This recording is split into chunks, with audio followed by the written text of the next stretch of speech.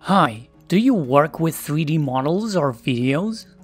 Or maybe you have a VR headset and want to use it for work. Then you might want to check out SharePoint Spaces. Simply put, a SharePoint space is a new kind of a site page, but rather than showing a flat 2D page, it represents a content in a small 3D environment. Imagine a room in 3D where you can explore business-related content of your choice. Let me show you how to enable SharePoint Spaces. First, navigate to the site settings, then manage site features, then activate a feature called Spaces.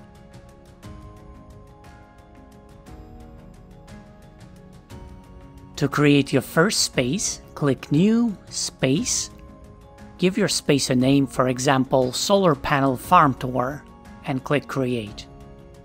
As you can see, a new space is already available, but it doesn't have any content in it.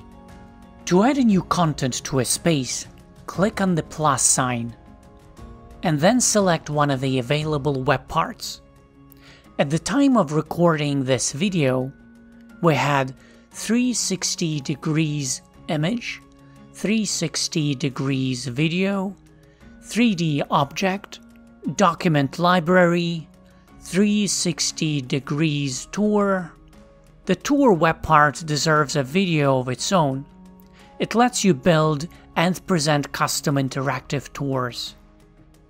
For now, I'm gonna select a text web part.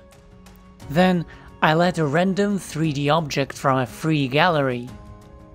But you can also import your own models. I can also add a SharePoint library. SharePoint library is not meant for showing Word and Excel documents as you probably assumed. Instead, you should upload multiple 3D models, images and videos here. Finally, you can add an org chart. An org chart is not a very useful web part in a VR environment, but it works exactly as an org chart on a normal modern page. A space can be configured to have different 3D images as a background environment.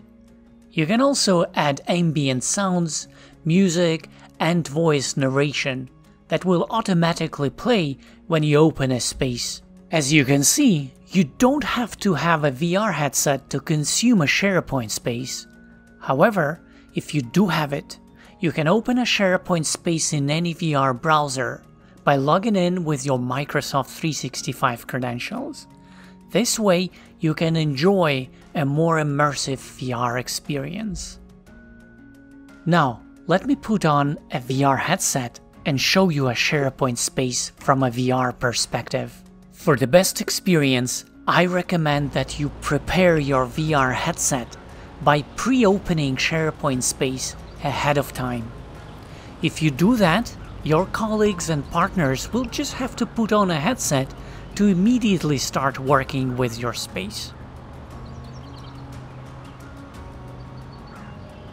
SharePoint Spaces is a great tool for companies that work with 3D content and need a user-friendly way to share it and showcase it. With VR headsets and augmented reality devices getting cheaper and more powerful each year, we will see more interesting use cases for SharePoint Spaces in the future.